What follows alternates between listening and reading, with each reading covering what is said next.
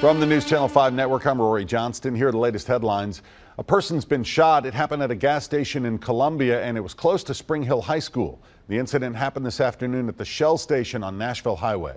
So both Spring Hill Middle and High Schools were placed briefly on hard lockdown. That has since been lifted. The victim was airlifted to a nearby hospital. His or her condition is not known, but a suspect does remain at large in the case. We'll keep you updated. As he's getting ready for his new role next month, Governor-elect Bill Lee stopped to congratulate the THP's new graduating class. The cadets received awards, scholarships, and keys to their new patrol cars. The governor-elect thanked law enforcement for their service and gave the new graduates encouraging words. More than 400 students will be warmer this holiday season thanks to Genesco's Cold Feet Warm Shoes event.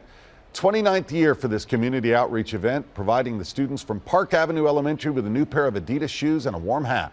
A mock shoe store was set up right in the school's gym. Volunteers individually measured each child's foot and matched them with the correct shoe size. More than 75,000 pairs of shoes have been donated since the program was formally established in 1989. This weekend, though, you'll likely need an umbrella, Bree. Yeah, definitely that. Maybe the rain shoes. Good to see the smiles on those kids' faces. The good news is the rain will only linger for the first part of the weekend. It is our fourth weekend in a row that will have some rain in it, but it's not going to be a washout, and we're not going to have the wintry mess we had last weekend. Mercury doesn't move much either. You wake up to 50 tomorrow, and we top out at 57 on Saturday in the warmest locations. Some sunshine pokes through on Sunday. We'll call that the pick day of your weekend. Get outside. Nice mild weather through most of next week.